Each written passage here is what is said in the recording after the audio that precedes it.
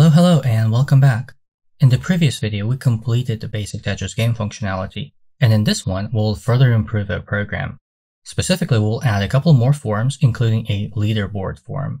So let's get started. First of all, let's add a new form to the Tetris package and name it leaderboard form. Now let's add another form and name it startup form.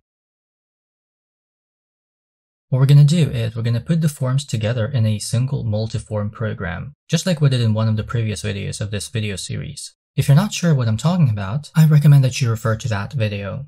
So let's first add 3 buttons to the startup form. One to start a game,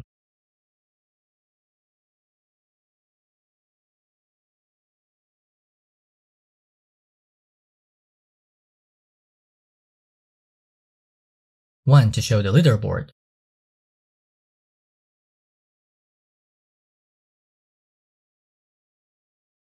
and one to quit the game.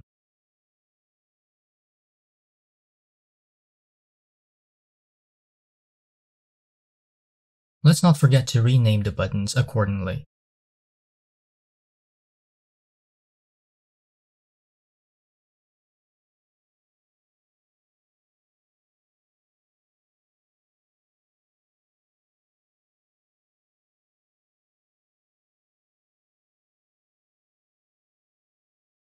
Now to the game form and leaderboard form, let's add a button that will take the user back to the startup form.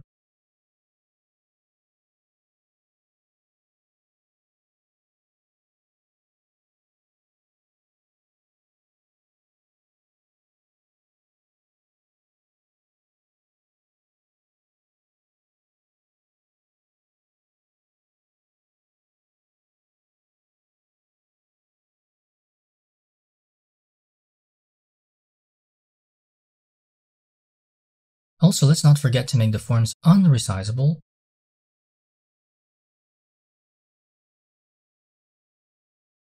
and centered at launch.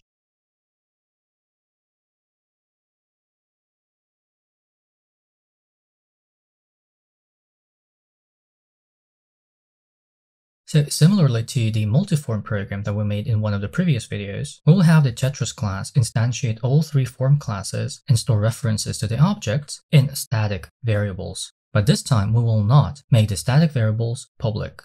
Instead, we will make them private and provide public static methods to access the forms.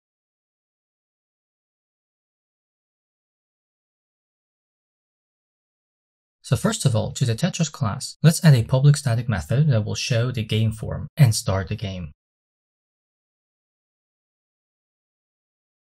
Now, what does it mean to start the game, and how do we do that? If we switch to the game form class and look at its constructor, we will see a start game method call. And if we scroll down to the start game method, we will see that what it does is it instantiates the game thread class and starts the thread, which effectively starts the game. In other words, instead of calling the start game method inside the game form constructor, we should call it when the start game button on the startup form is pressed.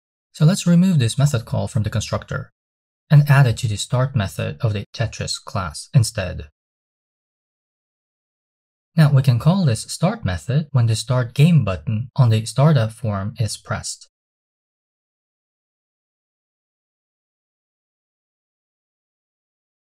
And since the start method is static, we can call it on the class. Let's not forget to hide the startup form itself.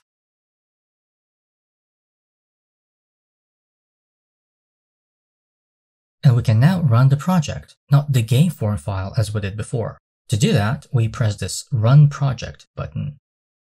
But when we press the button, nothing happens. Any ideas why? Let's switch over to the Tetris class and take a look. Did somebody say that the main method doesn't do anything? Exactly, but what code do we add to the main method?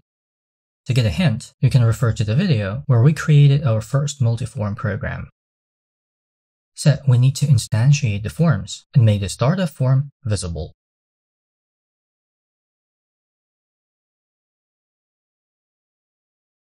And we need to do all that in a separate thread by using the invokeLater method, like this.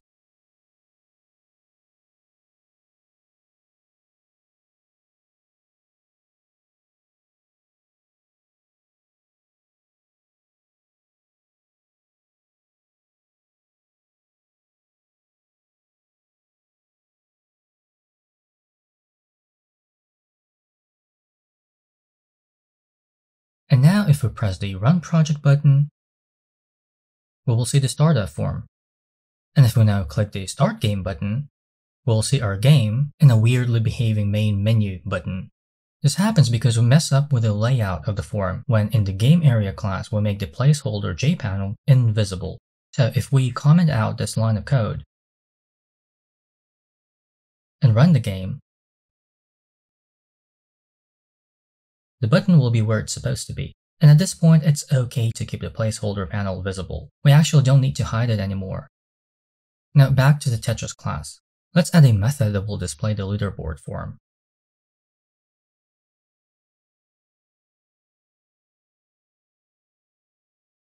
And call this method inside the leaderboard button event handler of the startup form class.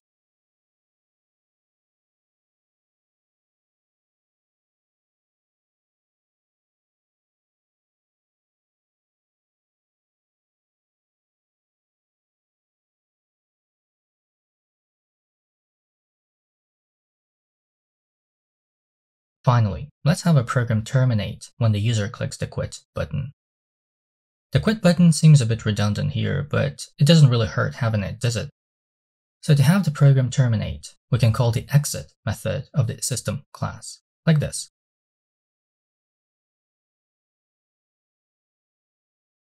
And now our program shows the leaderboard form and quits when we press respective buttons on the startup form.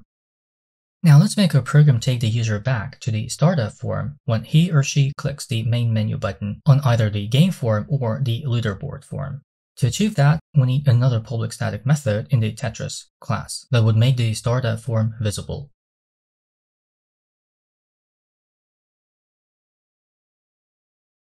And we need to call it in the game form.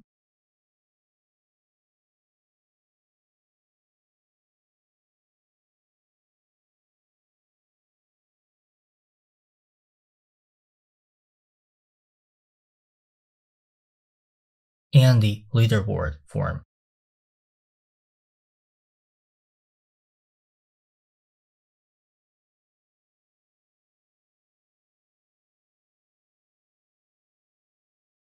Now, if we start the program, press the Start Game button to start the game, then press the main menu button, we will go back to the startup form. However, if we press Start Game again, we'll see something weird.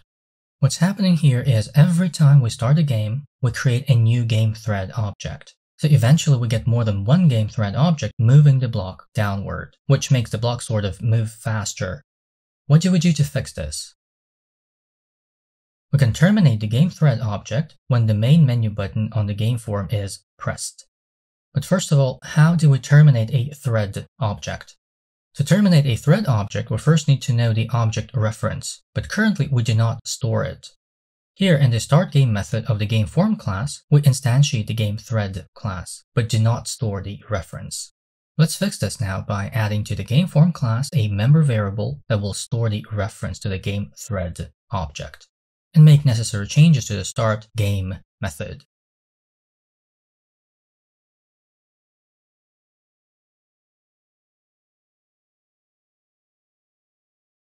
Now we can terminate the thread when the main menu button is pressed.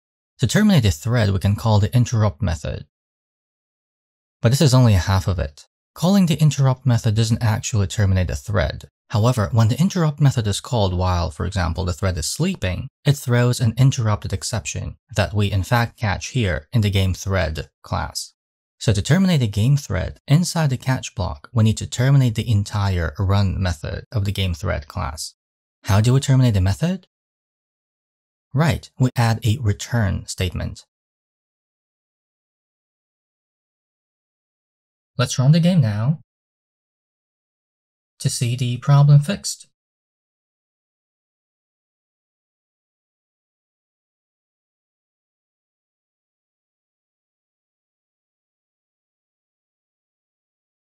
unfortunately we have some other issues. If we play the game a little,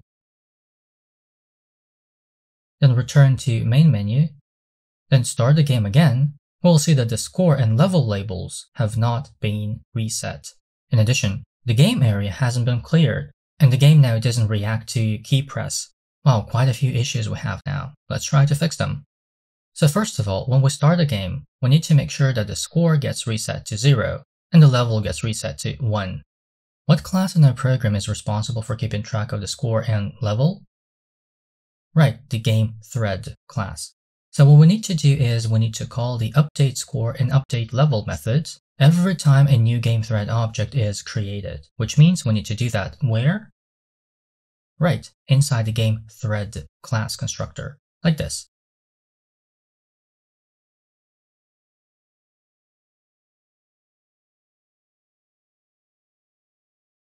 Now, to make sure the game area gets cleared every time we start the game, we need to clear the background array that belongs to the game area class. What we can do is we can create a new public method that will instantiate the background array instead of the class constructor, like this.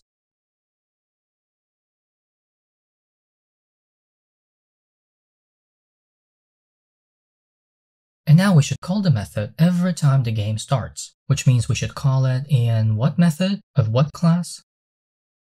Right, in the start game method of the game form class. Please know that we should call the init background array method before we start the game thread. Alright, another issue solved. Now, why does our game stop responding to key press after restart? Because of how we set up key bindings. They become inactive when the main menu button on the game form receives the so-called focus, and it receives it when we press the button. We could fix the key bindings, but we can also take an easier approach and prevent the main menu button from receiving focus. To do that, let's select the button in design mode, find the focusable property in the properties, and turn it off. Now if we run the game, we will see that the 3 issues are solved now.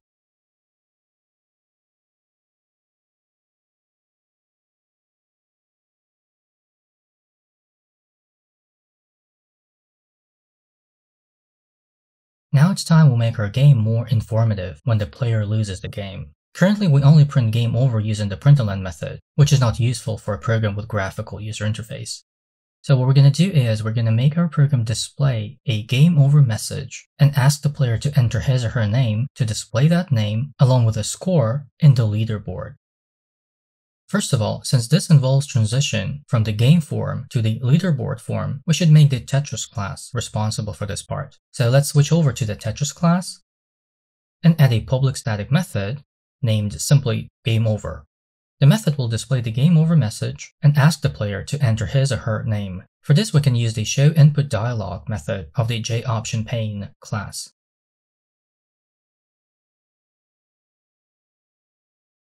There's several versions of the method, but for now let's go with the first one, just to see what it looks like.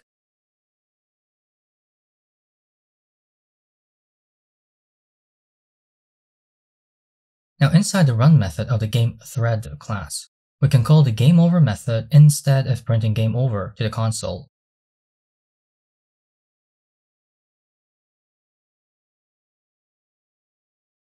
And now if we run the game and trigger game over,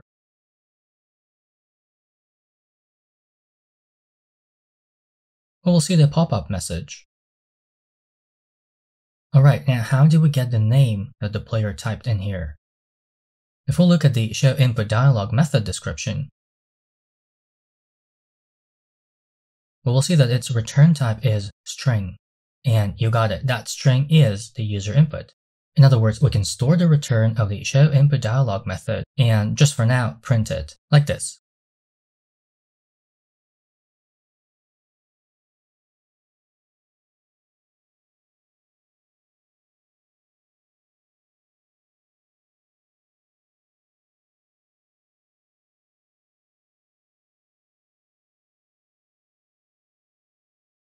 Seems to be working.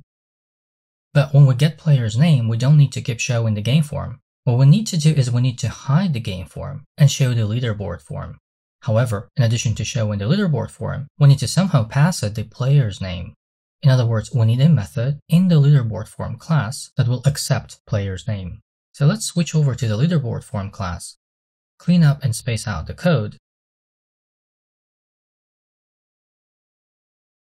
and add a public void method named addPlayer that takes player name as a parameter.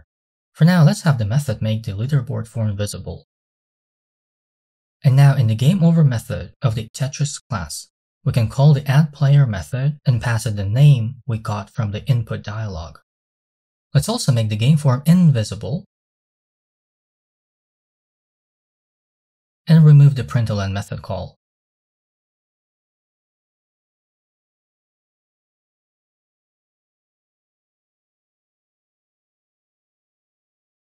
And it seems to be working.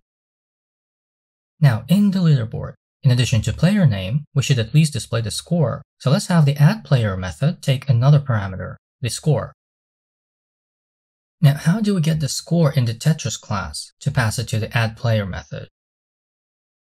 Well, we can have the score passed to the GameOver method as a parameter, and then pass it over to the addPlayer method. And how does the GameOver method get the score?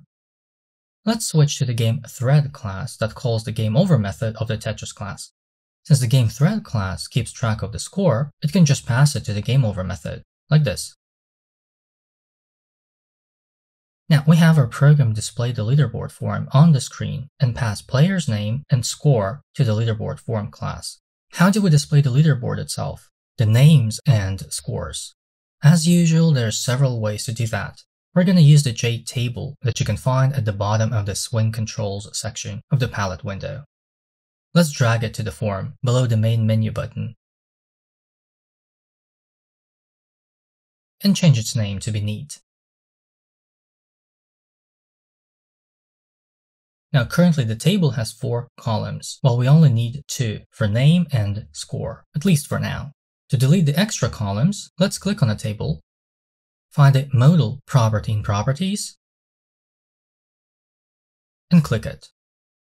Here, let's set the number of columns to 2, and the number of rows to 0, since we will add rows in code. Let's also change the titles of the columns to Player and Score, and make the columns uneditable by unchecking these checkboxes. Now let's switch to source mode and modify the addPlayer method so that it adds player name and score to the table. The way JTable works is not very straightforward, unfortunately. So JTable is basically responsible for displaying or drawing data, pretty much like our game area draws Tetris blocks. The data that the JTable draws is stored separately in a table modal. In other words, to have some data displayed in a JTable, we need to add that data to the table modal associated with the JTable, and the JTable will display the data stored in the table modal, meaning we can't add data directly to the JTable. Alright, our leaderboard needs a table modal. Fine, let's give it a table modal. There's another problem though. We can't use table modal directly. Instead, we have to use the default table modal class, which is simply put a type of table modal. So let's add to the leaderboard form class a member variable of the type default table modal and name it TM.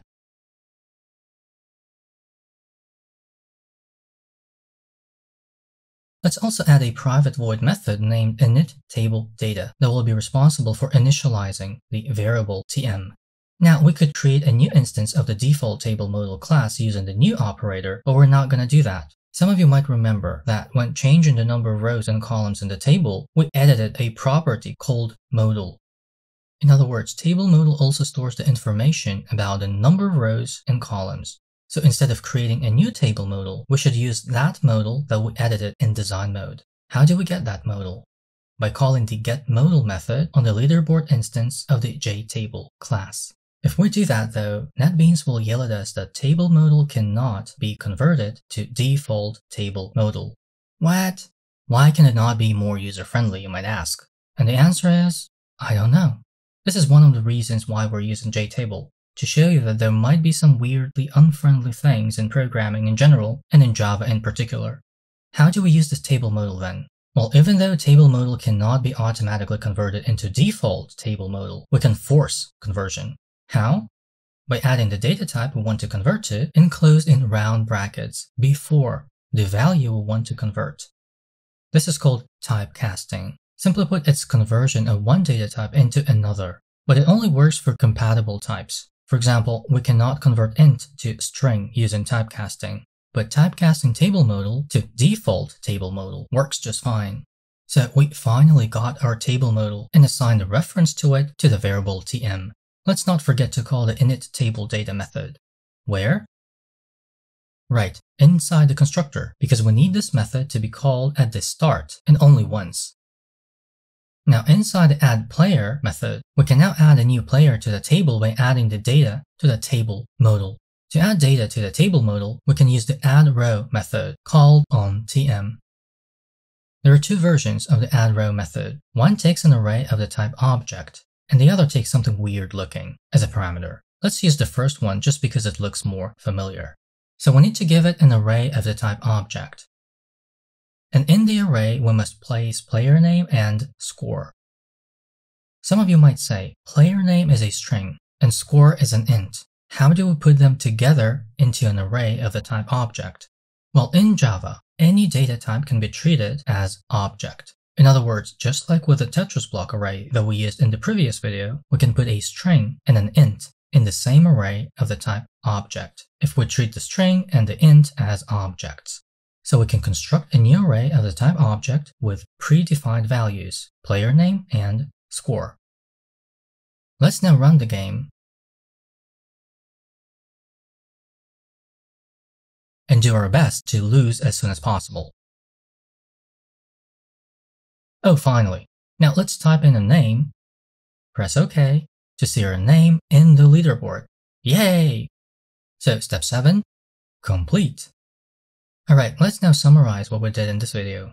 We added 2 more forms to our game, a startup and a leaderboard form. We also wired all the forms in a single multiform project and made the Tetris class serve as a form manager. In addition, we added a leaderboard that displays player names and scores in a JTable. As usual, there are some issues which we're going to fix in the next video, and this is it for this one. Hope it wasn't too hard for you to follow. Looking forward to seeing you in the next video. Bye bye!